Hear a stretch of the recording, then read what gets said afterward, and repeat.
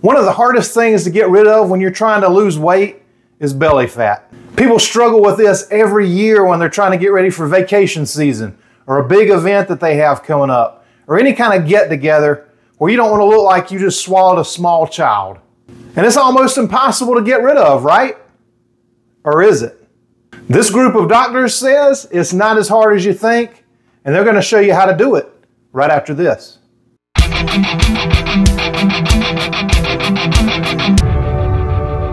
So belly fat's almost impossible to lose. That's what we've been told forever and ever and ever. That last little bit just won't come off. Now before we start, I'm not a doctor, I'm not giving medical advice, but these guys are, so pay attention to what they have to say. It's really going to help you. It's helped me a lot, and it's going to help you as well. Well, Dr. Oz, which some of you may have heard of, is going to shatter the myth that we've been told forever and ever that belly fat is the hardest to lose. He's going to tell you why it's not right now. All right, so with Science Bob's help, we're going to help everyone understand today that belly fat may not be the hardest fat to lose. But Craig, say one thing. We've created two kinds of fat for you. That's what Science Bob has done. There's the belly fat, which I want you to put in your hands if you don't mind. Just show it to everybody. And then there's the other kind of fat in your body. Okay, now keep holding that for a second. And look at this fat that I've got, okay? Now this is the fat that's in your thighs, behind your arms, under your chin. This is the other fat, that's the belly fat. There's a subtle difference between them. And it turns out the fat in your belly is very unique. So imagine that these crystals here represent eating right and exercising, all that good stuff. Go ahead and sprinkle that over the fat. Okay, so we both are going to exercise and eat right and all those things. Right. We're both going to sprinkle on our fat. Okay. Good. Sprinkle it on. There you go. There you go. Excellent. Now go ahead and mix it up. You know, get a little exercise there yourself. So then you mix that up. Dr. Oz does the same thing. You might notice something happening to that.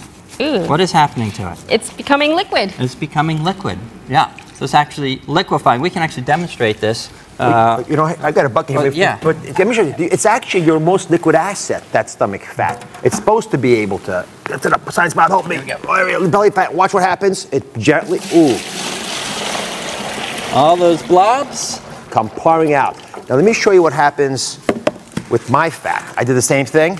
Okay. Nada. Well, pretend that didn't happen.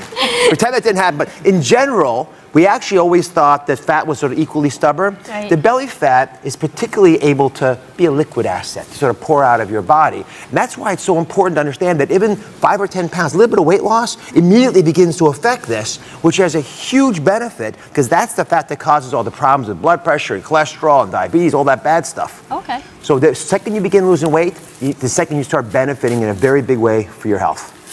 Now, to teach us a bit more about this, because this myth is busted, my friends, I want you to understand a little bit more about... Now, I probably lost some people already just bringing Dr. Oz into the conversation because a lot of people don't believe a lot of the things that he says, and a lot of times you have a valid point. That was a great point. For those of you that are still watching after Dr. Oz, the problem that I really have with Dr. Oz is that if you watch him long enough, you're going to have cabinets, closets, drawers, storage lockers, maybe a shed in the backyard full of supplements. Because every show he talks about a different supplement and what you got to do and what you got to take. Well, this next group of doctors doesn't believe that you need any of that stuff. They're going to show you how to lose it without it, but stick around till the end because there is one important supplement you can take for pennies that will definitely help reduce that belly fat. So you want six-pack abs? The truth is they're there. They just may be covered up with a layer of belly fat. One of my favorite doctors, the one that I believe has made the biggest difference, at least in my life and probably a lot of others, Dr. Ken Berry, is going to tell you how to uncover those six-pack abs as fast as possible. Check this out. So you want some six-pack abs, I see. That's good. I'm going to tell you in this video things that are a waste of time and money to do to get there, and then some other things you can do that will give you the biggest bang for your buck and the most results for your effort. Now, let's talk about, first of all, the things that you should not do, the things you shouldn't waste your time and money on because they've been proven time and time again to not work. The first and foremost is the biggest myth, and that is calories in, calories out model. If you just burn more calories than you ingest, then somehow you'll magically lose the weight, and then you'll be able to see your six-pack. Because here's the secret. You already have a six-pack. Right now, sitting there, you have a six-pack. The fact that you can raise up out of bed in the morning, the fact that you can walk upright without falling forwards or backwards, the fact that you can sit upright in a chair means that you already have very active and strong rectus abdominis muscles, and those are the muscles that we classically call the six-pack. It's really an 8-pack or a 10-pack, but only in the skinniest, lowest body fat percentage of people can you see all 10. And so calories in, calories in does not work. There are very large medical studies. The one that comes to mind is the Women's Health Initiative, where they calorie restricted groups of women for years and years and years, a very large group of women, and they lost about half a kilogram, which is about a pound, in 7 years. So stop worrying about counting calories. Stop worrying about cutting back on calories, cutting back on portion size. All of those things are just different ways of saying that if you'll just eat fewer calories than you burn, you'll lose fat. And it's just not true. It doesn't work that way. Weight loss and fat loss is a hormonal issue. It's not a calorie issue. Your body doesn't know what calories are, and your body definitely doesn't count calories.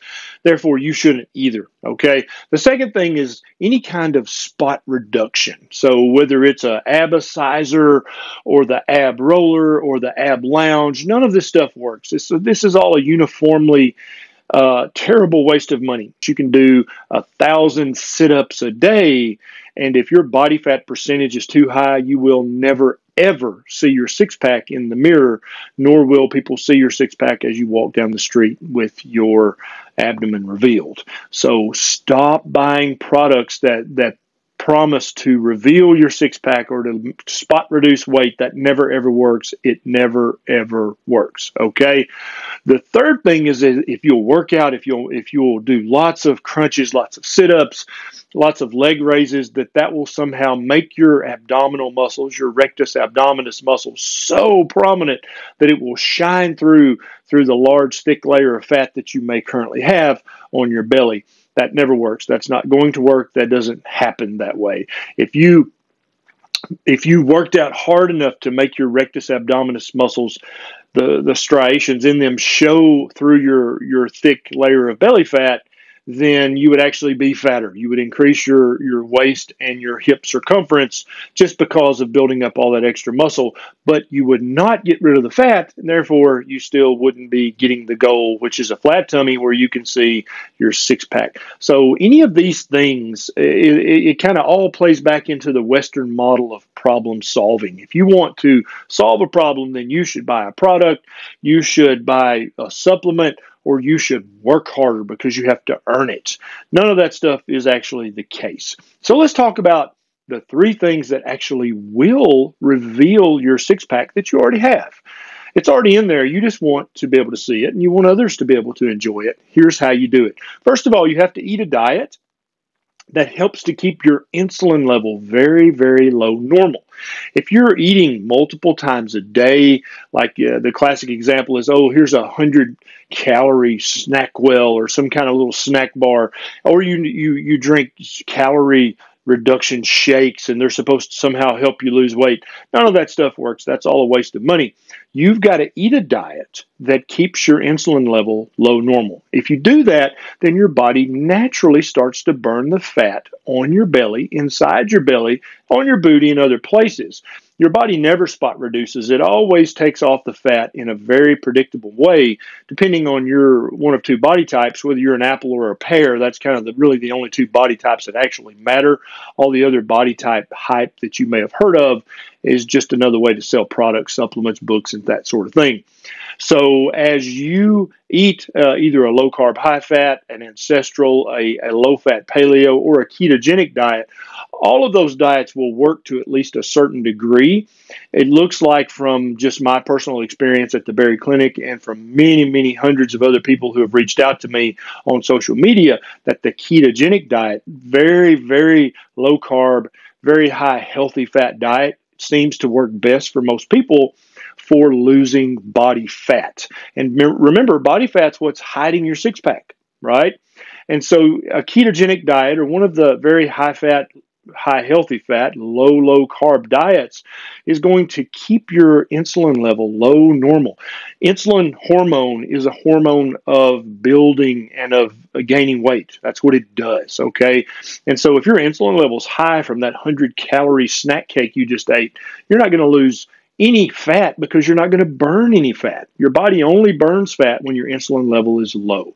So the first thing you got to do is adopt a way of eating, not just a temporary diet, but a way of eating that's going to keep your insulin level low normal for months and months and months and months, because it's going to take that long to get the fat off that it took you years to put on. Right? That's number one. Eat the right diet. And it's a diet that becomes a way of eating that keeps your insulin level low normal almost every hour of every day. That's how you do that.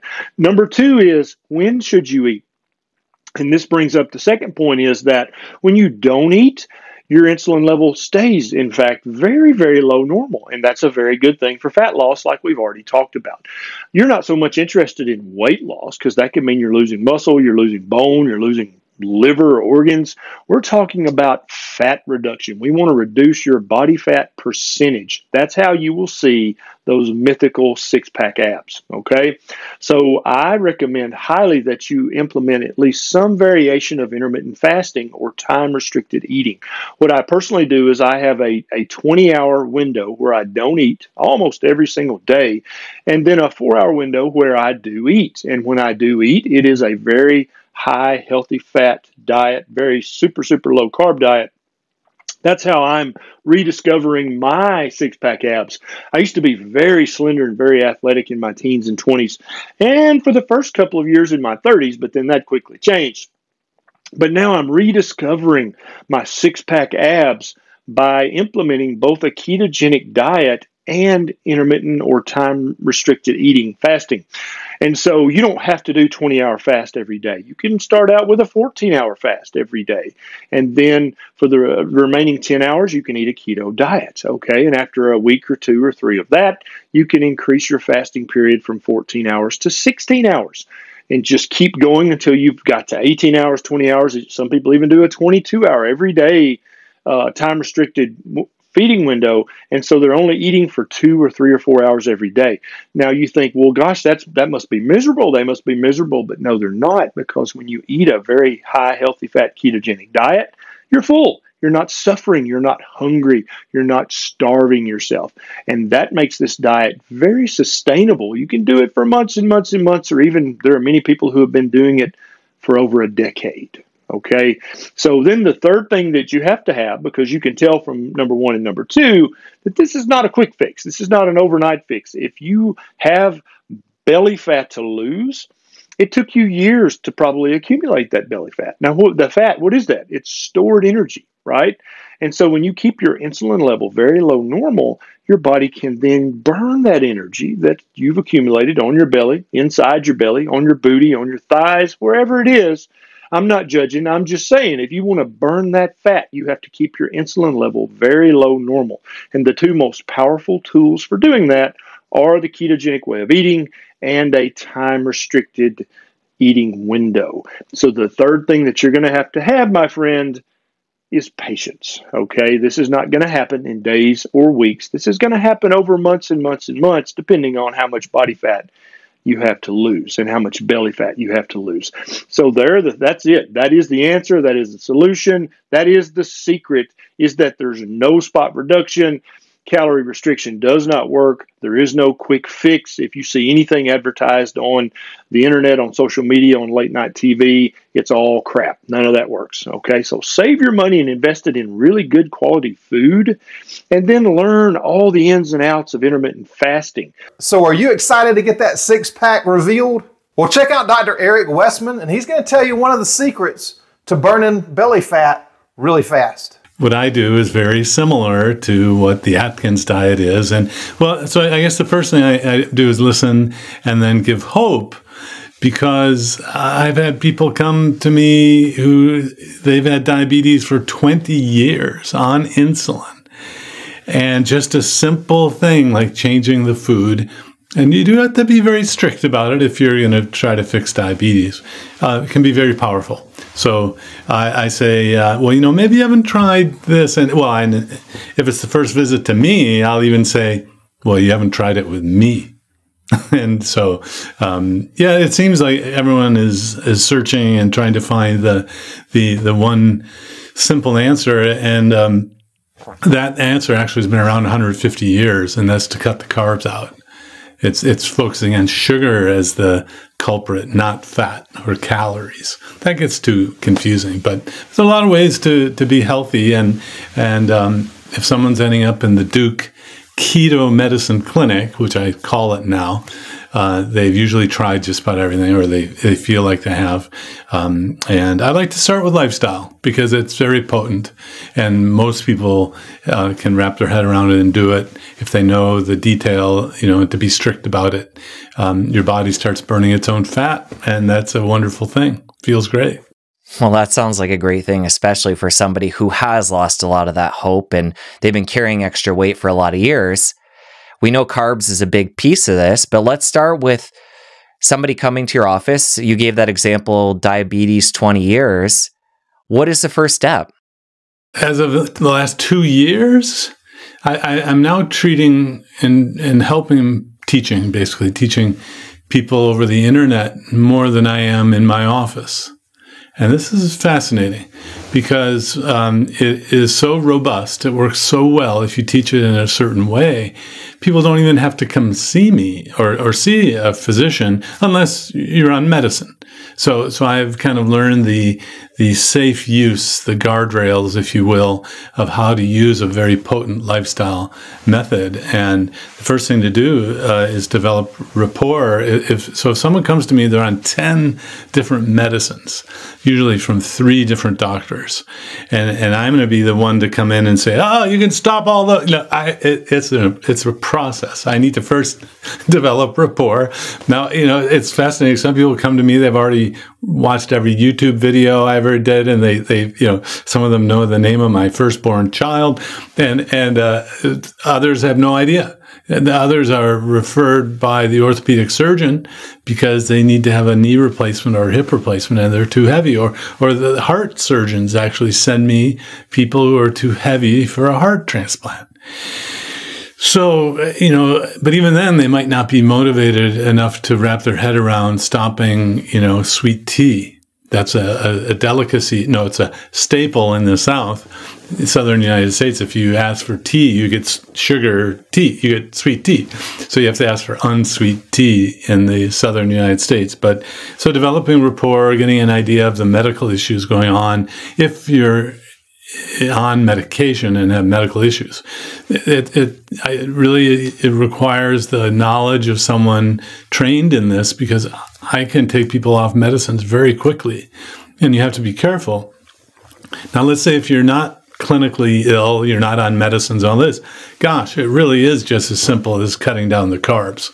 And the degree to which you need to cut them down depends on your metabolism, depends on your age, depends on your activity level. And it kind of, the low carb world kind of selects out 3 different categories. So if you're young, healthy, active, you're a biker and you're, running marathons, you can have more carbs than if you're, you've hurt your knee and you can't exercise at all, and or somewhere in between there. So there are different carb levels, I think.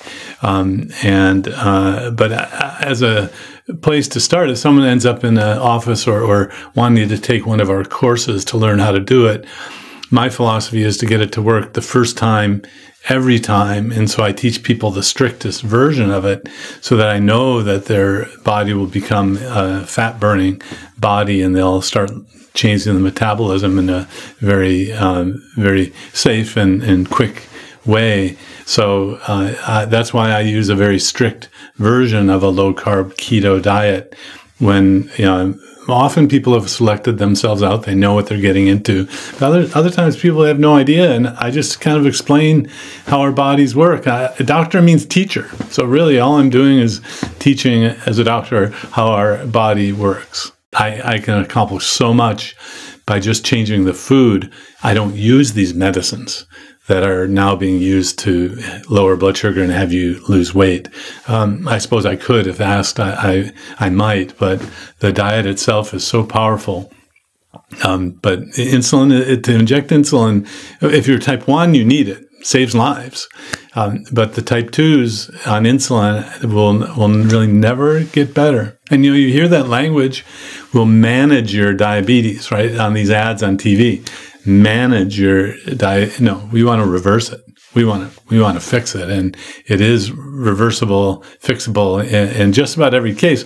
Now, there are some roadblocks to losing belly fat. The doctor of chiropractic, Eric Berg, is going to tell you what exactly stops you from burning belly fat. Let's talk about the top thing that can stop your ability to lose your midsection, your belly fat. And you're probably thinking it's sugar, right? Or carbs. But there's something else that's of equal magnitude in preventing you from losing your belly fat. So let's say, for example, you're at the gym, you're doing exercise, you're doing sit-ups, and this midsection just does not come off no matter what. And when I go to the gym, I do see a lot of people exercising for months without much loss. And there's also people on keto and people doing intermittent fasting that still just cannot lose that belly. So today we're going to talk about this really important barrier in getting your stomach flat. But warning, you may actually not like what I'm about to tell you. In fact, you may click off after hearing this, but realize I'm going to give you some good news. I'm going to give you a solution to this. I hate when someone gives you a video of bad news, bad things happening in the world, but they then don't give you a solution. So what am I talking about? I'm talking about alcohol, specifically wine. A lot of people are drinking wine, yet they're eating healthy and they're doing keto and they're doing fasting, but they still just cannot lose their midsection. And a lot of times they'll hear the concept that, pure alcohol is not a carb. So therefore it's keto friendly because ketosis is all about lowering your carbohydrates. Or maybe they have heard that there's such a thing as keto friendly wine because there's no residual sugars in the wine, because a lot of times wine actually has residual sugars, small amounts, but they still have sugar. And that also includes the category of mixed drinks with added sugar or beer that has, hidden sugars. But typically, if we look at pure alcohol, it's not a carb. It's not a sugar. It's something else. It doesn't even necessarily increase your blood sugars or even insulin directly. Indirectly, it creates very severe insulin resistance, but not directly. I was traveling recently and I was at the airport and I needed to get some water and all they had is a bar. So I went to the bar and I asked for some water. And he said, "You sure you don't want a drink?" I said, "No, I'm good." Come on, you only live once. Go ahead, have a drink. You work hard, you play hard. So I think in a social setting, it's a bit more difficult to say no. And you see these commercials where people are drinking alcohol and beer and wine, and they all look so healthy. They should probably show what a heavy drinker looks like when he or she drinks alcohol. Probably not the picture of health. So what is the problem with drinking alcohol like wine for your belly? Well, it all has to do with this thing called the liver. The liver cells, called hepatocytes, treat alcohol like a poison, so they have to get rid of it. And there's a couple different things that it does. It initially turns it into a more reactive, more poisonous thing, which I'm not going to get into the names of it, but it actually goes through this process to try to get rid of alcohol. And the effect of this toxicity of alcohol on the hepatocyte, the liver cell, is that it injures the liver cells. It creates trauma and it can kill the liver cells. And in this process, this biochemical breakdown, you develop fat on that liver cell, the hepatocyte, which then starts turning your liver into a fatty liver. With that also comes a lot of inflammation and scarring as a byproduct, okay? And if that keeps going for a period of time, you can develop cirrhosis. And then that increases your risk of getting liver cancer and all sorts of other issues. The other problem with alcohol is it greatly increases your estrogen in men, okay? And then at the same time, it lowers your testosterone. And you probably have heard of the benefits of drinking alcohol just in moderation. Recently, they found that was just a marketing thing put out by industry. In fact, they found no benefits of drinking any amount of alcohol at all. The other problem with alcohol is that it's an empty calorie. That's right, alcohol has calories. Now, if you look at the quantity of calories in a gram, okay, like in a carbohydrate, you have like 4 calories per gram. In protein, you have 4 calories per gram. In a fat, you have 9 calories per gram. With alcohol, you have 7 calories per gram. So it's almost as much as fat calories. And it's not nutrient dense calories, it's empty calories, which means it actually has to utilize certain nutrients to metabolize it. So it'll use up certain nutrients like B1, folate, other B vitamins, zinc, copper, things like that. So alcohol depletes these nutrients, especially B1. So the more alcohol or wine that you drink, the less B1 you're going to have. And that creates all sorts of other side issues like anxiety, worry, excessive thinking when you're trying to go to bed at night, nervous tension, restless leg syndrome, and just plain old fatigue, as well as hangover. Now, 50% of the population drinks alcohol. Okay, so chances are you're in that category. And 5% of that 50% are heavy drinkers. And so this video is just all about increasing the awareness, primarily focusing on your belly, because as that liver becomes more fat, that fat then has to then go somewhere. So it spills off into around the organs as what's called ectopic fat, and then in between the organs as visceral fat. And that's why the belly starts expanding. And if you're doing the ketogenic diet or you're doing intermittent fasting and you're drinking alcohol on the weekends, whatever, it's going to be really hard, if not impossible, to get rid of this belly fat because of what happens to the liver after you drink alcohol. You have this effect where it blocks the ability to oxidize or burn fat for a period of time, a lot longer than you might think. So let's say, for example, you had a couple glasses of wine. Don't expect to burn fat for probably 48 to 72 hours after that episode. So let's say, for example, you don't drink on a daily basis. You just drink every 3 days. That alcohol really affects the brain, cognitive-wise, mood-wise. It affects the endocrine system, the hormone system. I already mentioned lowering of testosterone, increasing estrogen. It also affects your gut, okay, the gut microbiome, which has a whole bunch of other issues connected with that. It affects the heart. It creates a lot of negative things. What should you be doing? Well, realize the effects of alcohol, and maybe you just want to stop it altogether, especially if you want to get rid of this belly. Okay. If you can't do that because of these cravings you have, take a look at the real reason why you are drinking. Is it to reduce stress? Is it more for social situations? Well, just avoid those environments where you keep getting yourself into. Don't gather where other people are drinking. Find some friends that are non-drinkers. Don't keep alcohol in the house. Find some other ways to reduce stress. There's a lot of things like certain herbs and like lemon balm tea is a good one. Ashwagandha herb is another good one. B1 is one of the best things for stress reduction. Try to find a natural one. And I found recently that if you take it right before bed, boy, does it help your sleep as well. And you'll just go right to sleep and then you wake up and you'll feel really refreshed.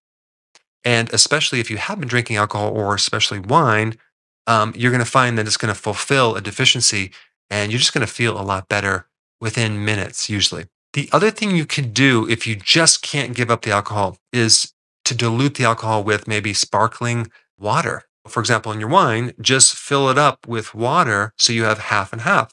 So now you're drinking half the amount, which has half of the negative effects. The other thing you can do is to take milk thistle before you go to this social activity where you're going to be drinking wine. What's so interesting about milk thistle is that milk thistle protects the liver against poisons. Okay, Tylenol poisoning, snake bites, poisoning from mushrooms. It's a very unique natural herb that can also help if someone has cirrhosis or inflammation in the liver or a fatty liver. So you see, sugar is a big part, but it's not the only part. In this next segment, Dr. Mandel is going to give you some other tips on how to lose belly fat that you may not know. There are many ways to lose weight, but today I want to show you something more special. A way that you can burn that belly fat forever. So taking off that weight and losing inches is not difficult when you follow the golden rules. Start cutting down those carbs. This will increase your insulin sensitivity and reduce those insulin levels. Higher insulin levels go hand in hand with obesity, diabetes, and metabolic syndrome. So if you're carrying that extra weight around your belly, that is called visceral fat. And people who have higher insulin levels are going to have more difficult removing this. So when you're eating less carbs, it means that you're likely to consume more protein. And eating more protein, such as eggs, fish, seafood, nuts, meat, dairy, legumes, all result in overall less body fat. Your body will increase its metabolic function. It will also give you a sense of satiety, where you're going to feel full and you're not going to crave more food. You must start eating more fiber. This will help in the reduction of fat in the abdominal area. It will help lower your bad cholesterol levels and will prevent a buildup of plaquing within those arteries. Remember that too much sugar that cannot be stored as glycogen anymore gets converted into fat. That excess fat, as well as bad cholesterol, can start clogging the arteries. When it goes to the heart, it's called a heart attack. That same inflammation and buildup of plaque can occur to the brain, and that's called a stroke. Now, your gut not only works directly with the brain, but it works with the immune system. And what goes on in the gut has a direct relationship with the health of your body. Having those probiotics in your gut, which is the good bacteria from yogurt, kefir, fermented foods, to name a few, that alone will help increase your metabolism, allowing your system to work more efficiently so weight loss and fat burning can be accelerated. To burn belly fat, you must eat healthy fats. Those fatty fish rich in omega-3s, like salmon, herring, sardines, mackerel, or anchovies, will significantly reduce liver and abdominal fat. Avocados are one of the most healthiest fats on the planet. This will help lower your waist circumference and BMI. Be aware of those sugary drinks. If you're drinking soda, you're drinking sugar. That gets converted into fat. If you're drinking fructose, fruit juices, excessive fruit juices without fiber will put a burden on the liver. If you're sitting all day, you need to get up and move around, increasing your metabolism. Better yet, you need to make time for exercise, preferably aerobic, anything that requires your heart rate to increase. Increasing resistance training, building muscle, will increase the furnace within your body. This will burn calories at rest, helping your body burn more belly fat. And one of the most important things that we can do to help burn belly fat is increase hydration, increase our water intake. All these chemicals and hormones within our body requires water. 65 to 70% of our body is made up of water. Water will get rid of bloatiness. It will take out extra sodium that you're retaining. So when you're retaining that fluid, drinking more water will get rid of it. Be aware of the portions that you're eating. Watch your binge eating. You can eat nuts, take a handful rather than a bagful. This will make a huge difference. Let's hear from Dr. Westman again about how to lose that belly fat fast. The fundamental principle that's missing in the knowledge of people coming in, and even doctors and medical students, is that fat comes from sugar. Okay, you could get fat going to fat, but in our real world, the most common thing that's happening today is extra sugar is turning to fat. So the sugar that you consume is different than the fat that you consume because of the hormonal response that sugar makes. So, you hear a calorie is a calorie. Well, no, the way calories work in our body is very different depending on the hormonal response to the calorie. So if you drink sugar sweetened beverage or juice, you've had extra energy for the day than you burnt off. Especially if you're relying on your diet to do everything for you, you're unable to exercise, or you don't want to exercise, or you can't because of pain, then you're going to be turning that sugar into fat because the sugar stimulates insulin secretion. And insulin is the fattening hormone internally, whether it comes from your pancreas or externally if you inject it as a type 2 person with type 2 diabetes. So sugar turns to fat, and the place where the most damage can happen is if sugar is turning to fat in your belly. The abdominal fat is the fat that actually is associated with all of the metabolic problems of being overweight or obese. You might not know it, but obesity is up there on the risk factors for heart disease and stroke, for atherosclerosis, which is the hardening or narrowing of the arteries throughout the body.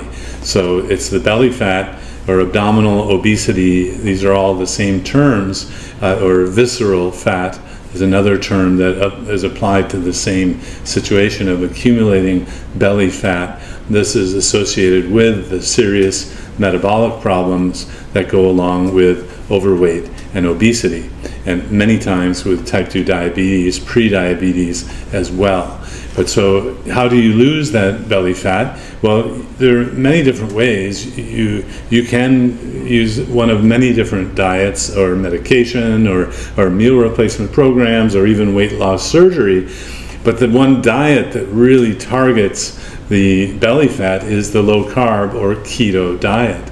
And the reason for that is you're keeping the sugars and starches so low that you maximize your fat burning from your body.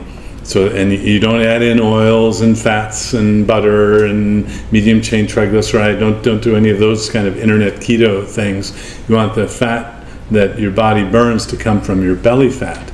And you may not know it, but your body can actually generate ketones by itself from the fat that comes from your body when you're burning your belly fat and other fat. So you don't have to drink ketones, you don't have to take ketone pills or have oils or even coconut oil or other things are being touted as ways to get into ketosis and to fat burn. But I want to maximize your belly fat burning by having you burn your belly fat, not the fat and oils that you're drinking. So to maximize the belly fat burning, you want to keep the carbs really low. And what happens on a properly formulated keto diet, one that I've been using for over 20 years now, is that the hunger goes away after a day or two. The cravings go away for the foods that you used to consume, so it happens really pretty fast. And then you start burning your body fat. Typically, I'll see people lose 1 to 2 pounds per week on this kind of, eat as much as you like of the meat, poultry, fish, and shellfish, and eggs. You keep the carbs under 20 to 30. I prefer 20 total grams. Other programs have used 30 total grams for the day. That's not per meal, but 20 grams of carbs for the day means that you're not going to be able to burn much sugar. Your body looks around and says, well, there's no sugar. Where am I going to find energy? And it looks around and says, wait a sec, I have this belly fat. So you start burning your belly fat automatically just by keeping the carbs really low. So you can actually become a fat burning machine, not by adding fats and oils, but by keeping the carbs super low. So drop the sugars. Starches get digested to sugar. So if you want to maximize your fat burning, your belly fat burning, you want to keep the carbs really as low as possible. And I have the 20-30 gram total carbs for the day as a program that we've used now for over 20 years in research and clinical care. In fact, the program that I was built upon programs that going back to the 1860s. It used to be called the Banting diet, and then doctors in the 1900s like Dr. Atkins, Dr. Eads, Dr. Bernstein, Dr. Rosedale all kind of used the same super low carb diet without adding oils or ketones, without all of the kind of new internet products that you'll see. It's just keeping the carbs low, eating real food just as much as possible. So to maximize your fat burning and your belly fat burning, keto, low carb diet is actually superior in several head-to-head trials to a low calorie, low fat diet. And we think it's because the insulin is brought down just a little bit lower, and insulin is the fattening hormone. So if you want to maximize your belly fat burning, choose a keto or low carb diet over others, although other diets can work. Medications, meal replacements, and even surgery can work, but there's a lot of hassle with all that. I think using a real food-based program certainly is a place to start. As I look at all of the different ways we have and worked with doctors all around the country, there are a lot of different kinds of programs, but it seems to me the simplest and most like expeditious, elegant way is to just use food to generate the fat burning and ketones automatically, and you do that by keeping the sugars and starches really, really low. And targeting the belly fat is really important because this is where a lot of the atherosclerosis, the chemicals that come out that cause inflammation come from the belly fat, also known as visceral fat, abdominal obesity. It's all part of the metabolic syndrome in the bigger picture, which includes the triglyceride and HDL in the blood glucose and blood pressure, and that increased belly fat. So I hope that's helpful. Remember, it's sugar that turns to fat, and the detail is that it happens in the liver. So yes, fatty liver is from the sugar and starch in the food, not from fat in the food. I've seen doctors trip up on that, so they may not give you the best advice if they're not specifically trained in this too. Now this next part is Dr. Stan Ekberg, and he's going to tell you why you won't lose belly fat until you do this. Today we're going to talk about the 5 steps you must follow if you really want to lose belly fat for good. Now most people will do maybe 1 or 2 of these steps, but hardly anyone will do all 5. And that is probably why so many people fail. The first step is to understand all of the key issues involved and not fall for all of the myths and misconceptions that are floating around. So first of all, the very idea of a diet is ridiculous, because the idea of a diet is that you do something for a period of time and you feel like you can really beat yourself up if it's for a limited time, but then you think after the diet you're going to go do something else, which means you're going to go back to doing all those things that created the problem in the first place. Next, we need to understand the law of thermodynamics. And this is often quoted as being about calories in and calories out. But it turns out it's not about calories in, calories out. Not the way people think and not the way they quote it. What it really comes down to is metabolism, how your body uses energy.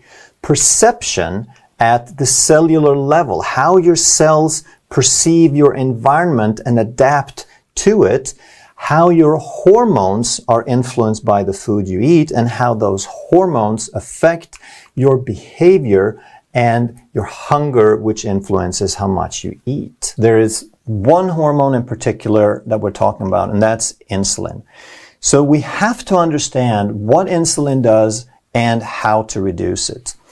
If you don't have insulin, you cannot take the glucose from the blood into the cell. So you eat food, it gets into the blood, but it does you no good whatsoever until it gets into the cell. That's what insulin does. But it needs to be in balance. Next, we need to understand that insulin is an anabolic hormone. Anabolic means to build up and to store, to create more tissue. Catabolic is the opposite. That means to break down or reduce. So insulin is necessary even for that reason. It's anabolic, so it helps us build tissue, it helps us store fat. But if we get too much fat storage, if we get too much insulin, then that's a problem. And if we have high levels of insulin, now because it is fat storing and because it prevents fat burning, then we also can't get to these fat stores, and that's where that lack comes from. And therefore, high levels of insulin will also make you more hungry. Because if you experience lack because you can't see the stored energy, but at the same time you're trying to use more energy, now your body is desperately going to try to make you eat more, to increase your calories in. And how hungry you get is going to depend a lot on where you are on this insulin-sensitive, insulin-resistant spectrum. So the person on the insulin-sensitive side is relatively willing to spend energy, whereas the insulin-resistant person refuses, their body refuses to use energy. So the insulin-resistant person is probably going to be 10 times more hungry after spending the same amount of energy that an insulin-sensitive person would be. And therefore, high levels of insulin will also reduce your basal metabolic rate by the same amount that you're insulin resistant. And here is how food triggers insulin. So if you eat fat, it's going to trigger a tiny, barely measurable amount of insulin. If you eat protein, it's going to increase to a moderate, slight to moderate amount. But if you eat carbohydrate, it's going to be many times more of a response than either protein or fat. So here's a question for you.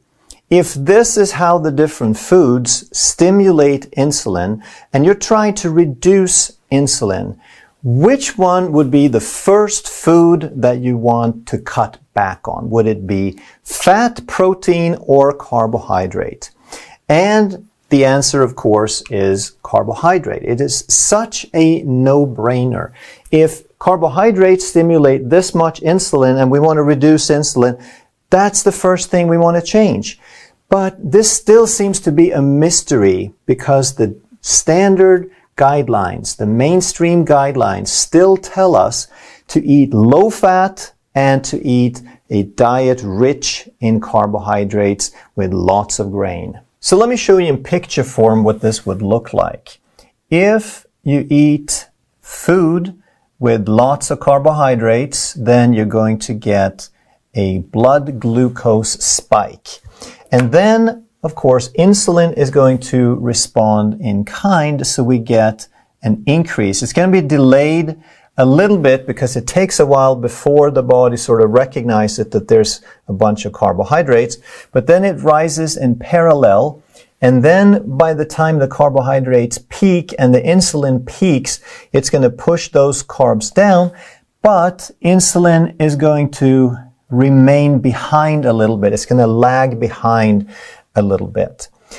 Now contrast that with eating a meal with low in carbohydrates. That would look something like this.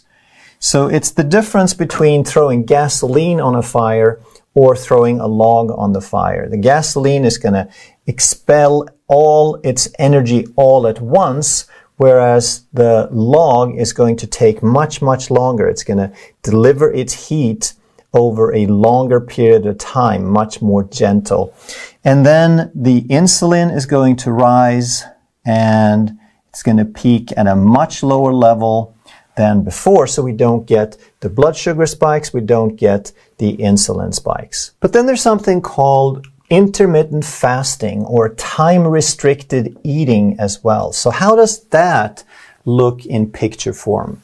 Well, if you eat something and you're eating high carbohydrate, then just like before, we get the spike and then we get the insulin response and it's going to lag behind a little bit. But what happens when you get high blood sugars and they come down quickly, now you get hungry again and you learn to eat very frequent meals. So you top off your blood sugar several times a day like this. And now here's what happens. Realize that this insulin was lagging behind. And by the time that insulin is ready to come down, we already have a new blood sugar spike. So this is not going to keep going down. It's going to increase to a higher level. And then as it starts to taper off, now we got another blood sugar spike and another and another. And this is how high carb and frequent meals are going to drive up that insulin level. And if this happened for a day or two during a party or in the summer when food was plentiful, then we're going to recover from this during a time when there is less food. But if there is always a feast, now this level never comes down. And over the years, we never give the body a chance to balance out, and we drive this higher and higher. So where time-restricted eating comes in then is if we eat this low carbohydrate, this high fat, high protein, or more protein and fat than we used to, then we're going to get a much lower spike, like we said.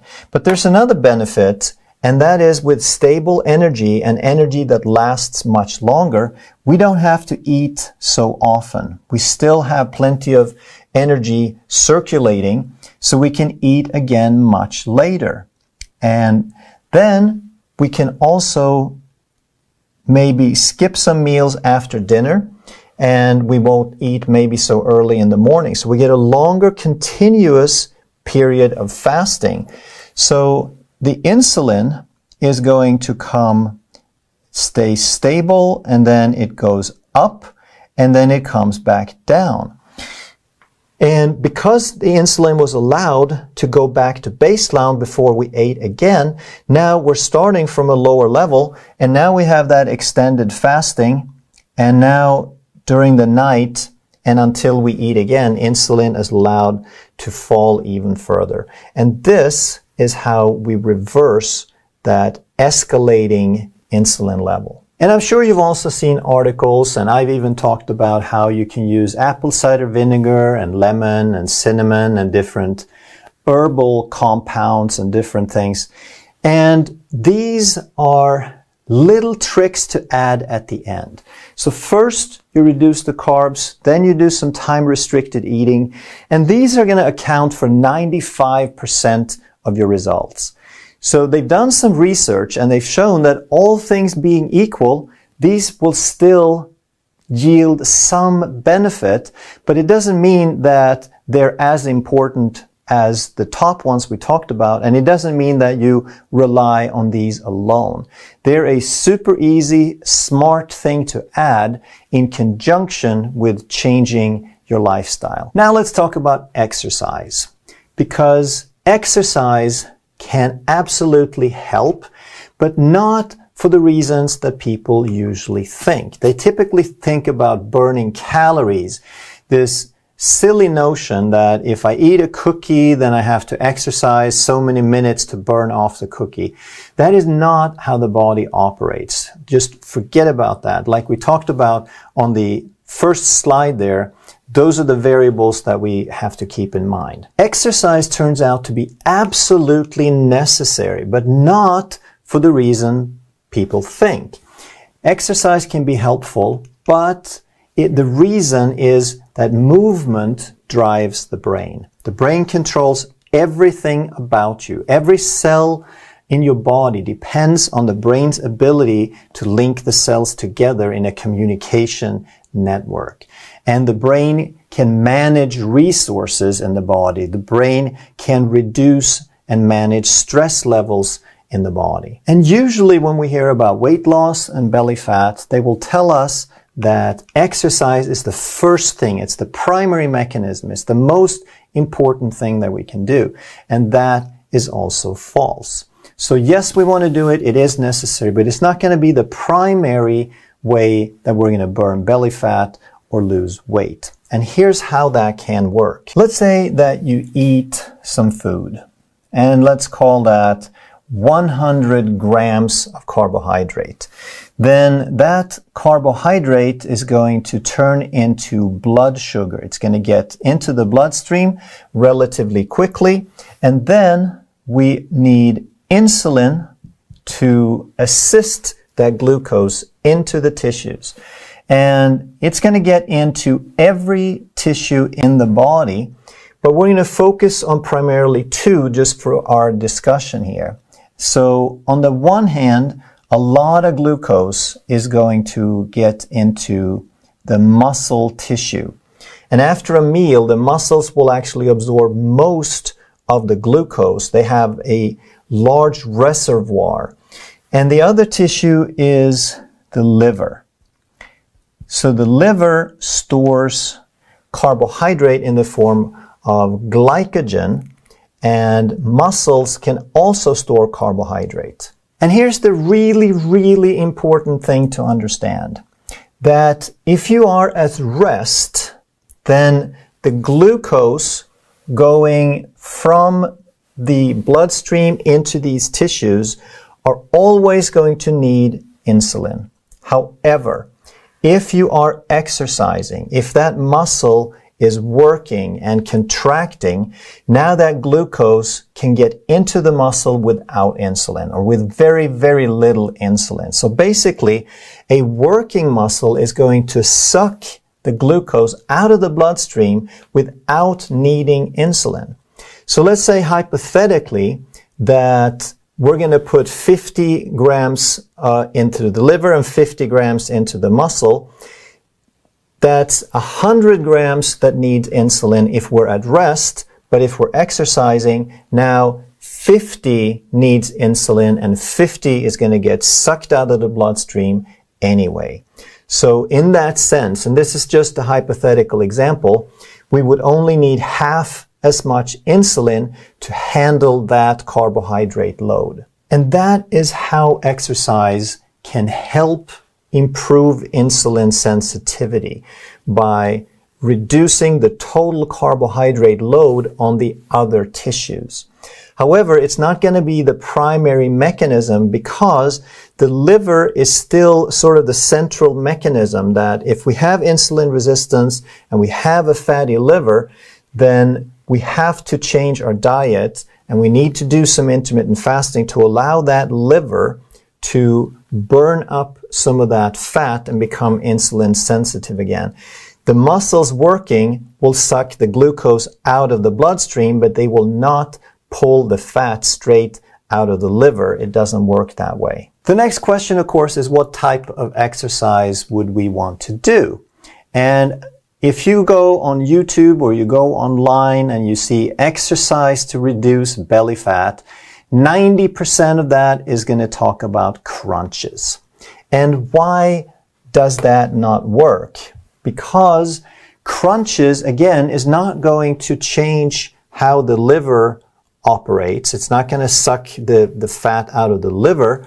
And crunches are only going to affect a very small muscle group, and that's not going to pull a whole lot of glucose out either. It's going to pull a tiny little bit.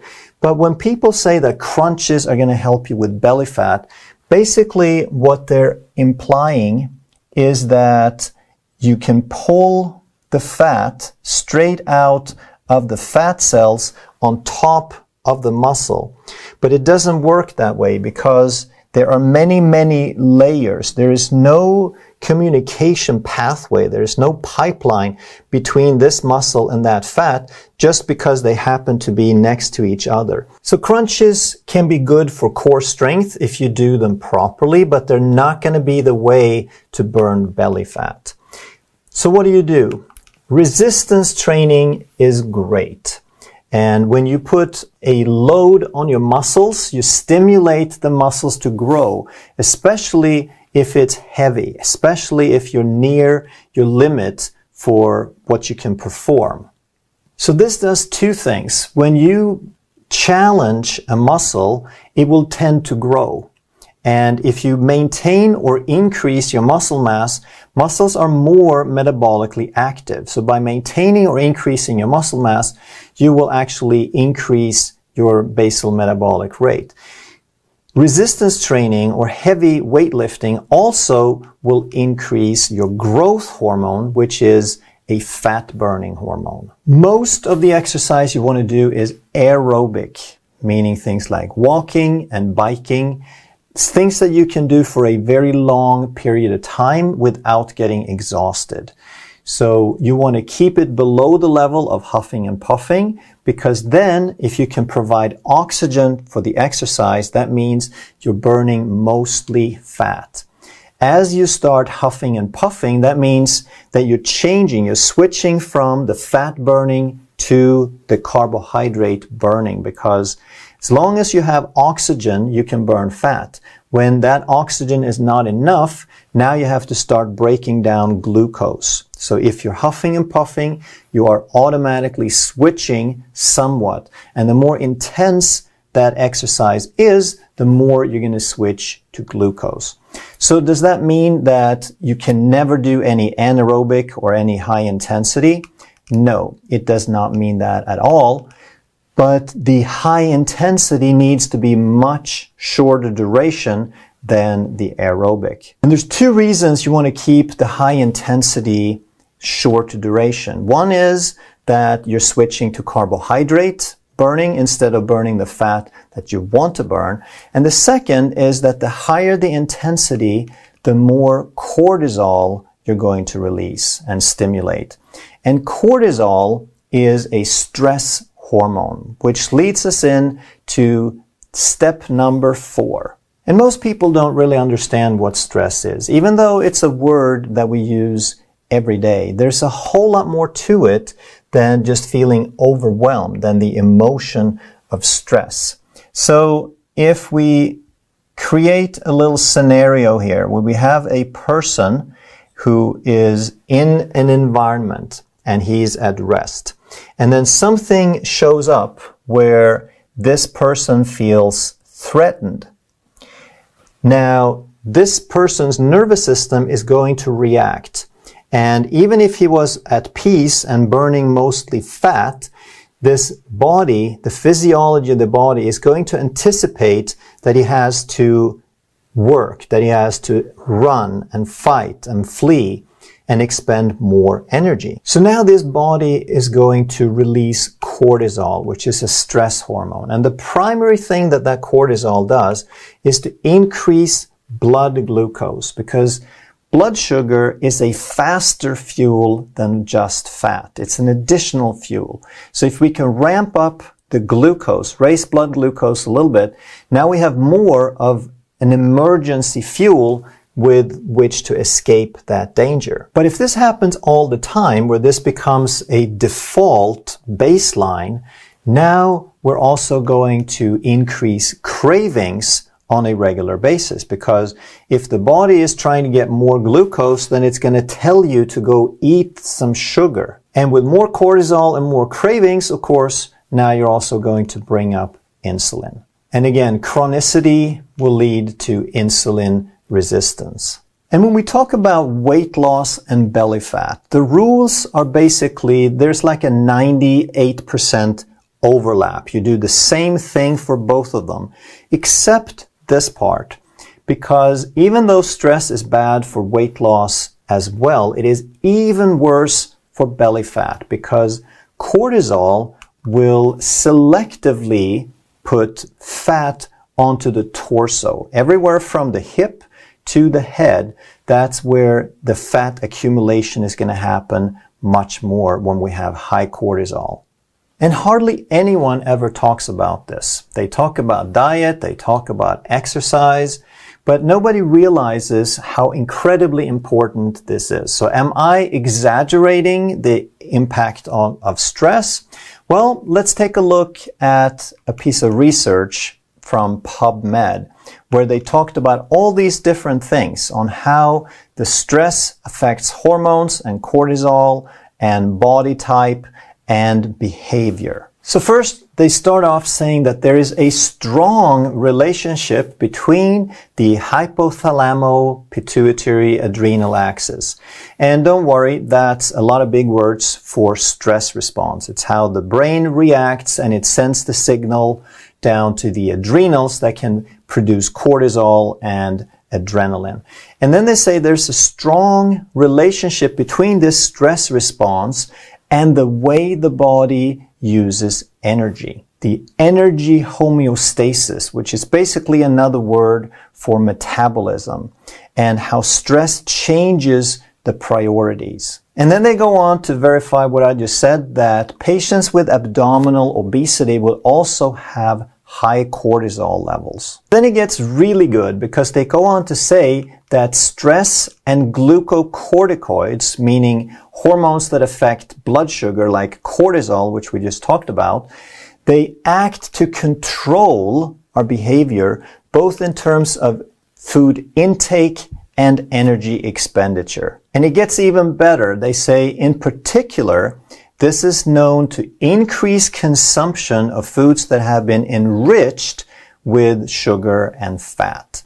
Do you know what those foods are called? They're called comfort foods and junk foods and processed foods. So what they're saying plainly is that stress increases your cravings for junk. And I love this last one because they're saying that it is well known in all species that the way this stress response affects us is highly variable. So again, we can't compare one person to another and how they respond to stress. It is individual and variable. And usually when they talk about stress, they talk about managing it by avoiding it or distracting yourself. But you want to recondition your nervous system. The stress is not in the world. The events are in the world. The stress is your response to them, and you can change those. You can recondition your nervous system. So when you do breathing exercises, for example, you're helping your body balance the stress response. When you breathe in, you fire off the fight-flight. When you breathe out, you fire off the feed-breathe, the parasympathetic, the calming response. And if you do this on a regular basis, it goes beyond the 5 or 10 minutes that you do the breathing. It's a skill that you entrain in your nervous system. And the next thing that you can do is mindfulness. This is one of the most important things. We've heard the word, but what does it mean? You have to make it really important to pay attention to how you feel. As you're driving through traffic, you got nothing better to do but to ask yourself, how am I feeling? Am I feeling the way I want to? Can I focus differently? Can I change something? And if you pay attention, there's always something that you can do. Meditation is another huge thing that you can do. And meditation is simply stilling and calming your mind. It's tricking your mind into stop doing the things that it always does. All right. And there's guided meditations that will help you along there. And exercise is another way to deal with stress because, like I said, exercise fires up the brain. When the brain is working better, it can control stress better. And another aspect of stress is sleep. We need to get good quality and quantity sleep. And if you don't get good sleep, then the very next morning, your cortisol levels, your stress hormone levels are going to be higher. You're going to be more insulin resistant after a single night of poor or insufficient sleep. And a lot of people have trouble sleeping, but realize that all the things on this list, the breathing exercises and the exercise and the meditation, they all help to calm you down and put your nervous system in balance to where you can sleep better. And step number 5 is to develop a holistic lifestyle. And holistic is not some mysterious word. It's not about holy. It's not about crystals or burning incense or becoming a mystic. Holistic simply means that we look at the whole body. We look at the whole picture. We look at all the different aspects that influence the body. And we need to understand something called the triad of health. It's like 3 legs on a 3-legged table, that The human body has a chemical aspect to it. It has a structural or mechanical aspect to it, and it has an emotional or a stress aspect to it, just like we saw in that paper. And what this means is that on the chemical side, there are things that we can do better, things we can improve on, and things that we can avoid. So on the chemical side, we have nutrients that build us up, and we need to learn what those are and improve those and get a steady supply on a regular basis. And then there are things that are toxic, things that interfere with our biochemistry, and those are things that we need to learn to avoid. Same thing with structure. There is movement, which is positive. There is good posture, which helps the body maintain proper signals for the nervous system that maintains proper movement. And then there is sedentary lifestyle and poor posture that interferes with mechanical signals. And then, of course, there is the emotional side. So there are things that make us feel good, and there are things that make us feel bad. And all of these are equally important. And sometimes people, they talk, oh, we just need to exercise, or we just need to eat less carbs or more vegetables or whatever it is that's in fashion this week. But we need to understand that the body needs a holistic lifestyle. There are 3 legs to the table. If you do them all, then your chances of getting healthy, not just losing belly fat, but developing optimal health is going to be so much better. And the more that you can incorporate all aspects, the more you're going to notice that you feel better. Not just in the things that you had problems with before, but you notice your focus, your mood, your happiness. Everything starts getting better because everything feeds into each other. And then realize that once you start being really happy and you start feeling really good, well, that's just the price you have to pay for being healthy. So are you ready to do the things to lose that belly fat? Do you want to do it extremely fast? Listen to Dr. Berg again about how to do just that. Now, what is the goal of getting on the ketogenic plan? The goal is to bring your insulin levels as low as possible. That is the goal. If your insulin levels are low, you have a maximum fat burning, you have maximum ketosis. Ketosis is a state of producing ketones. Ketones are the byproduct of fat burning. And so the more ketones you generate, the more fat you're going to burn. And the faster you're going to lose your midsection. Now, at the very top level of keto, we have these macros. We have carbohydrates, and you want to keep your carbs between, people say between 30 and 50 grams, but I'm going to tell you keep them below 20 grams or less, especially if you want to speed things up. And then we have protein. We want to keep that between 3 to 6 ounces of protein per meal, but that varies depending on your size and your metabolism and your age and how many meals you're consuming. If you're just doing OMAD, 1 meal a day, obviously you're going to be doing more protein. If you're a bodybuilder, if you're exercising a lot, you're going to need a little bit more. But for the average person, just consume the amount of protein per meal the size of the palm of your hand. Okay, that's it. I just want to keep it really, really simple. Now, as far as fat goes, you're going to be consuming 75% of your calories of fat. Now, what does that mean, 75% of your calories? How much is that in grams or ounces? So for this video, I'm not going to get into the complexities of measuring different grams to get your macros.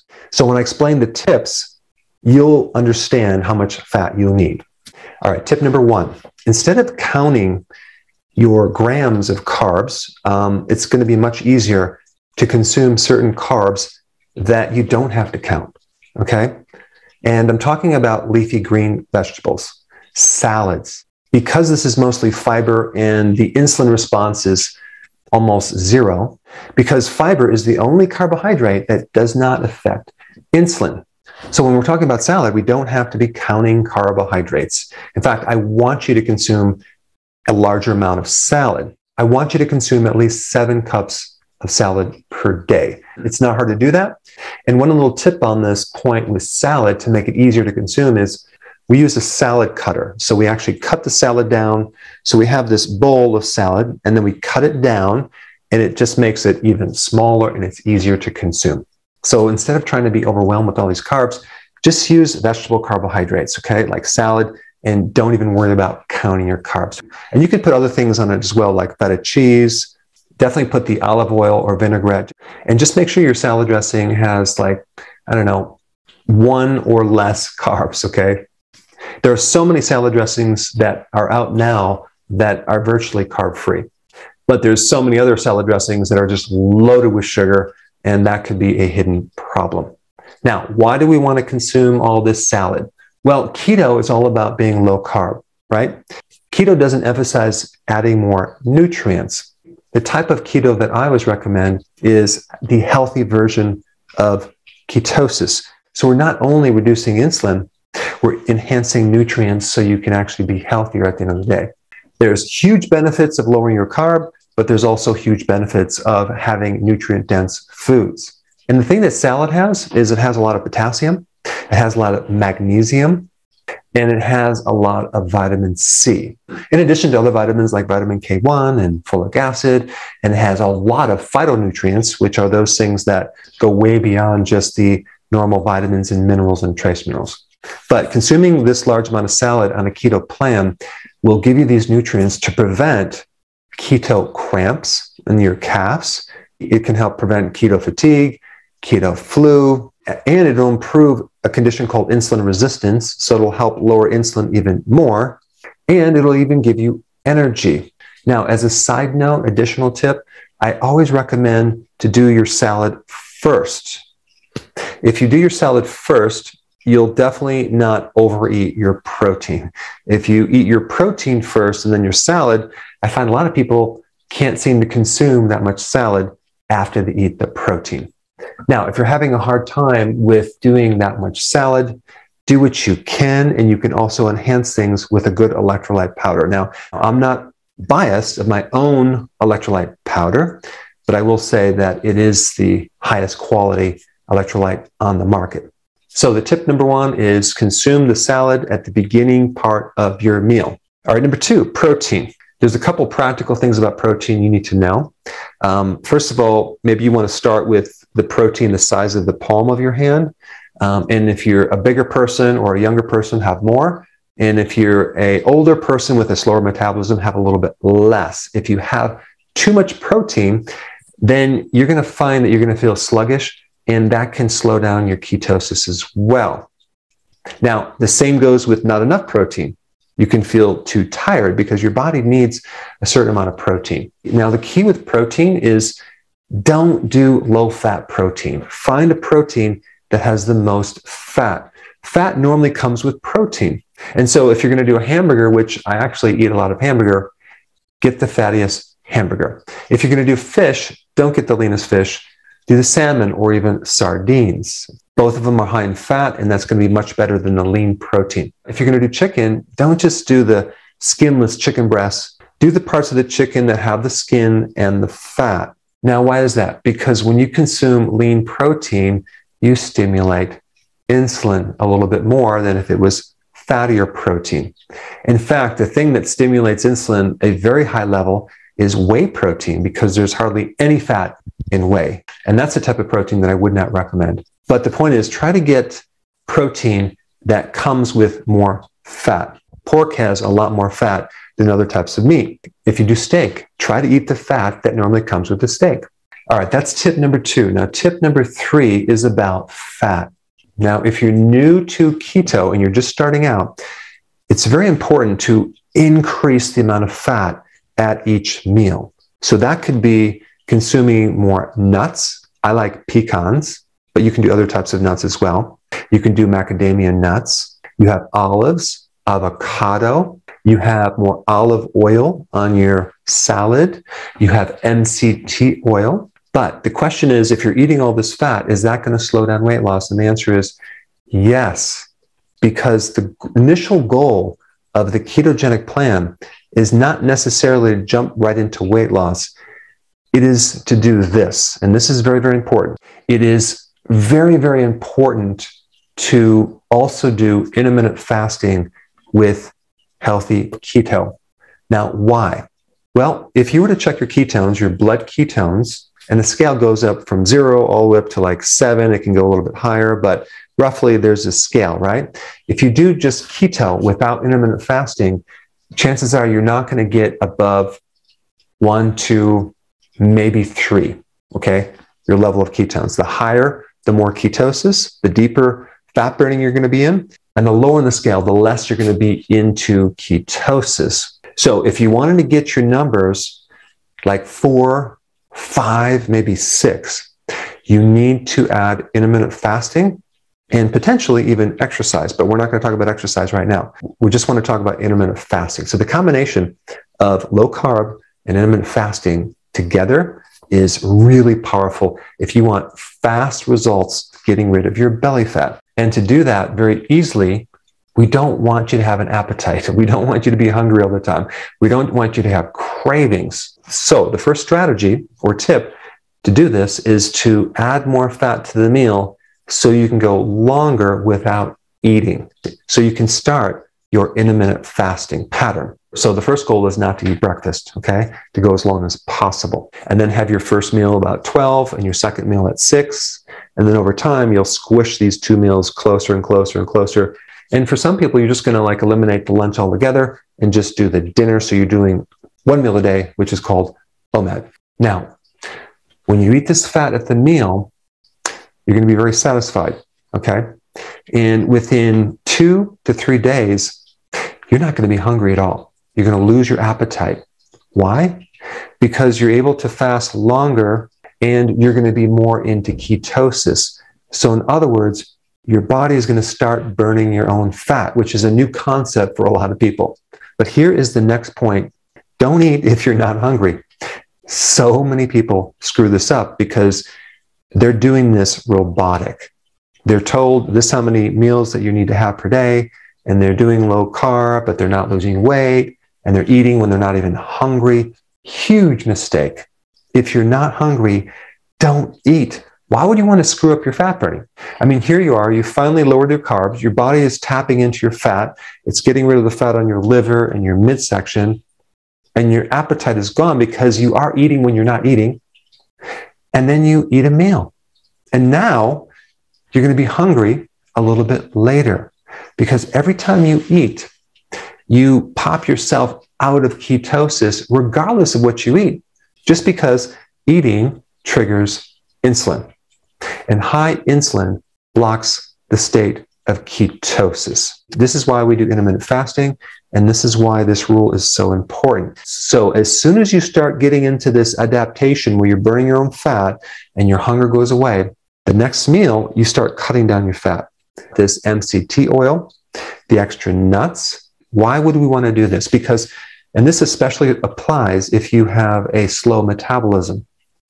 If the body has a choice between dietary fat and its own fat, it's going to go after and burn the dietary fat before your own fat. And what we're trying to do is to get you to burn off your own belly fat.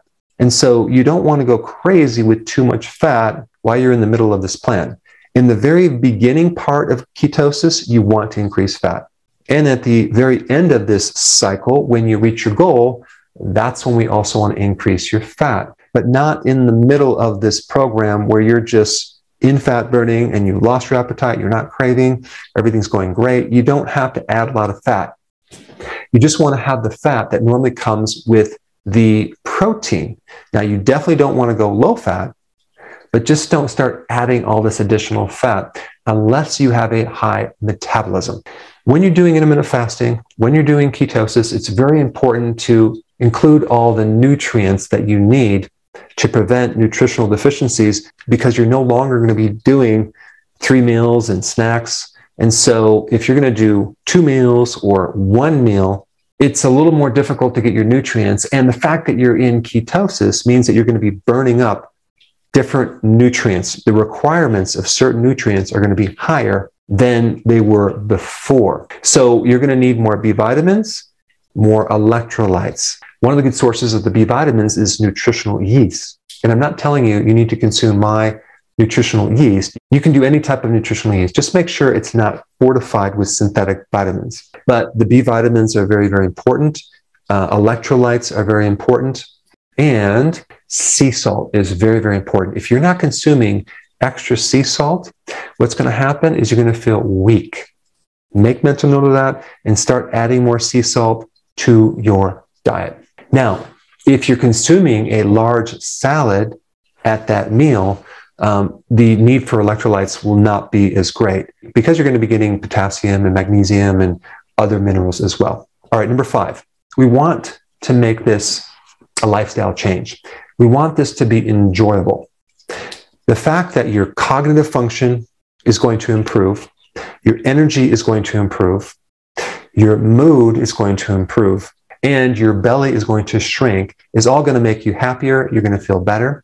But a lot of people miss all these kind of pleasure foods. And so there's a couple things that I include after a meal that you might want to also include. And one is a low carb chocolate. You can do Lily's chocolate.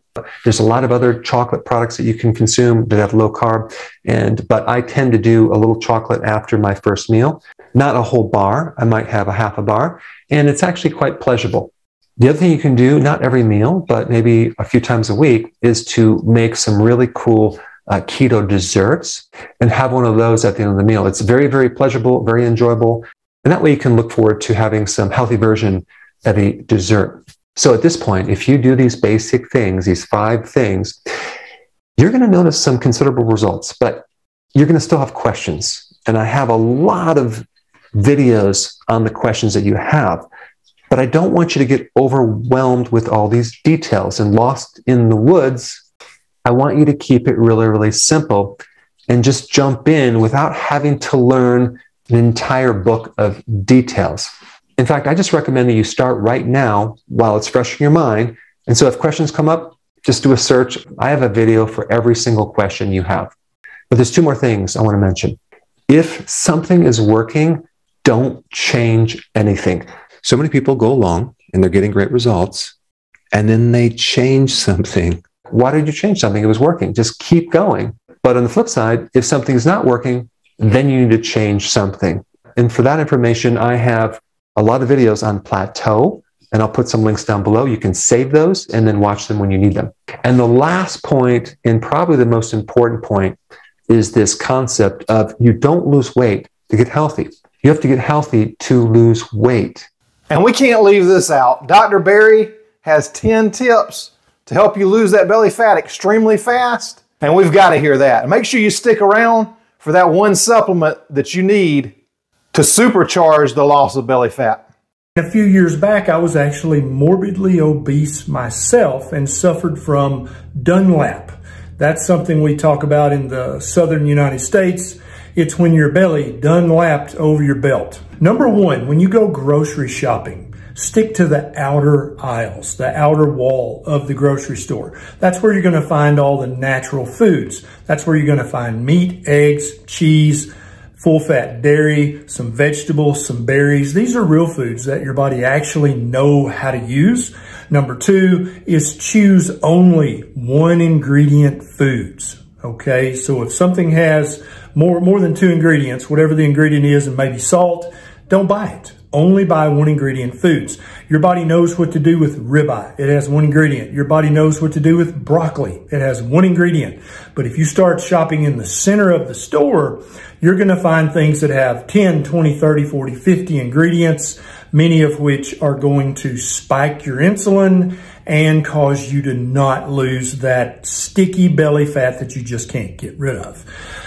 Number 3, don't ever drink a carbohydrate or a sweetener, okay? So this applies obviously to the soft drinks. This also applies to the fruit juices. If what you're about to drink contains even 1 gram of carbohydrate, don't drink it because your body doesn't know the difference between added sugar or natural sugar. And so whether you're going to drink a Pepsi or whether you're going to drink some organic grape juice, it makes no difference. It contains sugar.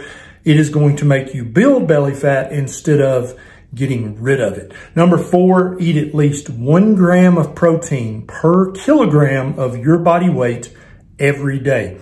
Protein is satiating. Also, your body needs all of the amino acids contained in that protein to renew and rejuvenate itself. So the protein is not optional. Eating this much protein a day may be new to you, but I promise you it's going to keep you fuller for longer, and that's going to keep you from eating the junk and make the belly fat keep disappearing. Number 5 is eat more fat. And I know you just went, wait, what? Yeah, eat more fat. Fat is the most satiating of all 3 macronutrients, being fat, protein, and carbohydrates. Carbohydrates don't really satiate you or fill you up at all. That's why you have to eat every 2 hours if you eat lots of carbohydrates. Also, eating carbohydrates turns immediately into sugar or glucose in your blood, and that spikes your insulin. Anytime your insulin's high, you ain't going to burn that belly fat. Does that make sense? So you want to eat plenty of protein and you want to eat plenty of fat every single day. My favorite is the fat found in fatty cuts of animal meats. You can also eat plant fats, that's fine, but eat lots of fat every day. Number 6 is eat plenty of real salt. I know, again, you're like, wait, this doctor just told me to eat salt. Yes, I did. Here's why. Many times when you get a craving, that craving is actually for salt or for a mineral. It's not actually for the Cheetos or Doritos.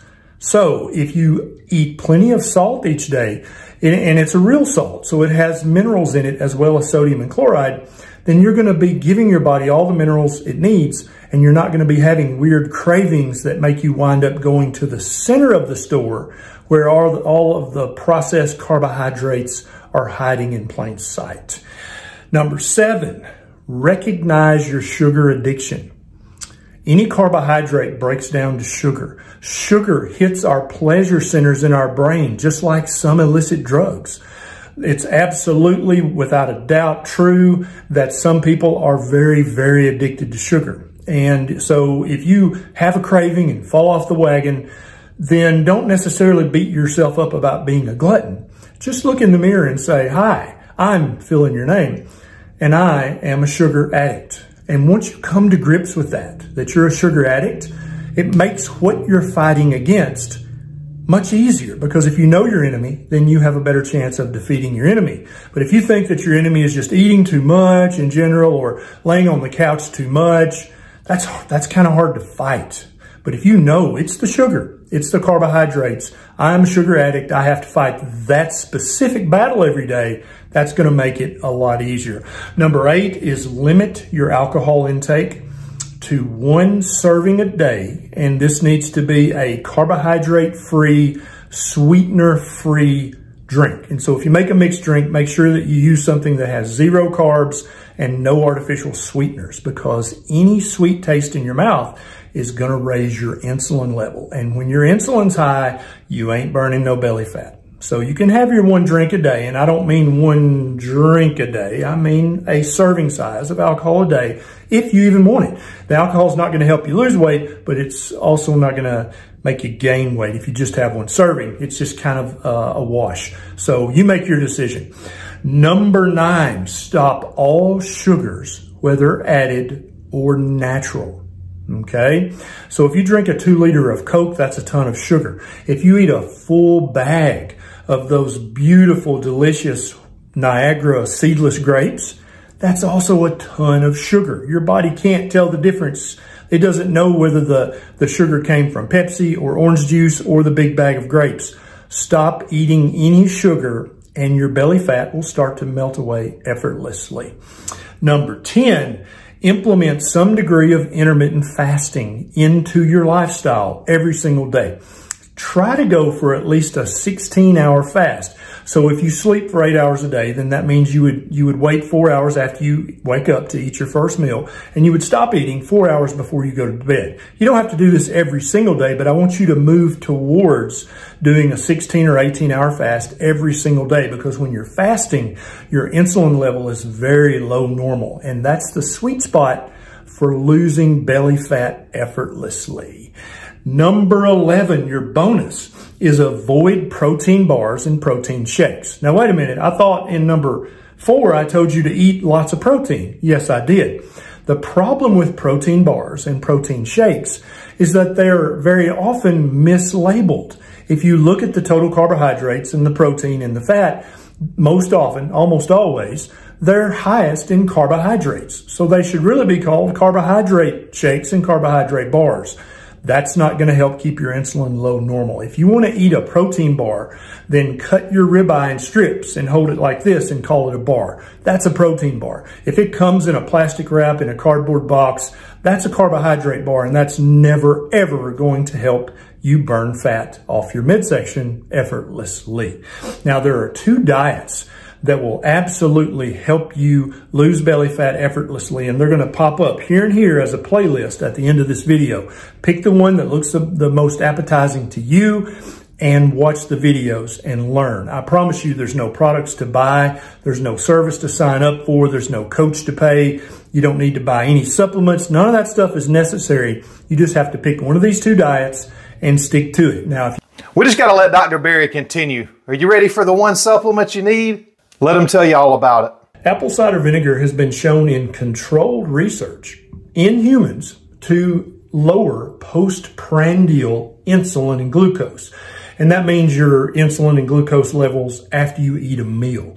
And so this is a big deal because high blood sugar is obviously bad for you, but high insulin levels will actually make you store fat instead of burning fat. So that's a big deal.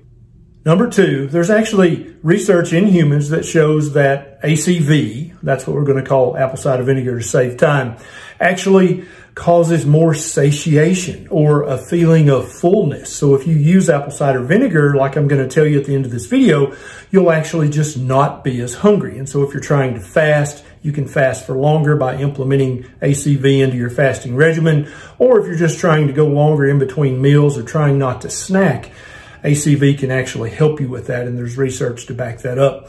Number three, ACV can actually help lower your blood pressure. It looks like in the research, and this was a rat study, that's the only one I could find, but still it looks like that it actually decreases renin activity, which is intimately related with high blood pressure. And so people with high blood pressure, first of all, need to focus on their diet and getting that fixed. But secondly, ACV may help you along in your journey to lower your blood pressure. Number four is fat loss. ACV has actually been shown in human research to increase the speed that you burn stored fat. And so fat loss is a big deal for most of us. And first and foremost, again, is diet that I talk about on this channel all the time. But ACV may actually help you along your fat loss journey to help you burn more fat. Next is ACV actually improves fatty liver. Now, fatty liver is absolutely reversible with a low carb or a keto or a carnivore diet. But ACV, when you're first getting started, may help you burn the fat out of your liver even quicker than just with diet alone. That's the 5 research-backed reasons that you might use apple cider vinegar. And I put a link to all of the research down in the show notes. If you're on a laptop, then it's right there. If you're on a cell phone, you have to scroll through a bunch of video recommendations, and then you'll see the show notes. I put the research there because I don't want you to ever blindly believe me, and I don't want you to blindly believe anybody, including the big health organizations, because people are people, and sometimes we get it wrong. The last benefit I want to tell you about before I get into how to actually use apple cider vinegar is heartburn relief, or GERD, or reflux. Back when I was eating the standard American diet and even the paleo diet, I suffered from severe heartburn every single day. And I found that using apple cider vinegar, like I talk about below, really decreased my symptoms of heartburn and reflux. And so there's yet to be a decent research study on this. There is a master studies doctoral thesis that I'll list down below that does talk about this a little, but there needs to be better research done on all these aspects of ACV, especially the heartburn relieving capability of ACV, because I have gotten reports from thousands of patients and people on social media saying, if I use ACV like you tell me to, my heartburn symptoms are drastically better. So heartburn, yeah, it worked for me. I used to keep a bottle of apple cider vinegar right there on my shelf in my cubby at my medical practice, and every time I had heartburn, I would take a little shot, and it helped tremendously. Now, let's talk about how to use apple cider vinegar. So first and foremost, you need to buy a reputable brand that contains the mother. And I put a link down in the show notes below to the apple cider vinegar that me and my family use and love all the time. You want to always shake up your apple cider vinegar before you use it, so that you shake the mother up. The mother is the little cloudy stuff at the bottom. You don't want to leave that at the bottom. You want to shake that up and use that too. You want to use at least 15 milliliters a day of apple cider vinegar. And there's multiple different ways you can do that. You can just take a little 5 ml shot right before each meal, so you're getting your 15 mLs a day. If you want to use more, you can. There's no danger from apple cider vinegar that I've ever seen in any meaningful research. Some people just abhor the taste of apple cider vinegar, and so they'll mix it with 4 ounces of water. And then in 2 or 3 large gulps, you can get it down, and it doesn't taste nearly as strong as if you just take a shot of it. You can also use apple cider vinegar to make an excellent oil and vinegar dressing. I would use avocado oil, olive oil, or coconut oil to make this dressing. You can put some herbs and spices in there. And don't think you have to just put the oil and vinegar dressing on salad. You can put it on any vegetable, whether it's raw or cooked. You can actually put it on your meat. I love dipping sirloin steak bites into an oil and vinegar dressing. It's very delicious, and you're probably getting some of the ACV benefits as well. One way that a lot of people who are doing low carb or keto like to use ACV is to make Ketorade. And this is actually a drink that you can sip on during a fast, and it doesn't break your fast, or you can drink it during the day if you like the taste of it. My wife and I did a video about this, and I'm going to pop a link up to that recipe if you want to check it out. It's super easy to make. It costs about 10 cents a gallon to make it. And you could benefit from all of the benefits that I talk about in this video. So from this group of doctors, we've figured out that the keto diet is the best way to lose the belly fat. For more about the keto diet from some different doctors, check this video out right here. I think it'll be helpful for you on how to do keto. Thank y'all so much for watching. I hope you've enjoyed this, and I'll see you on the next video.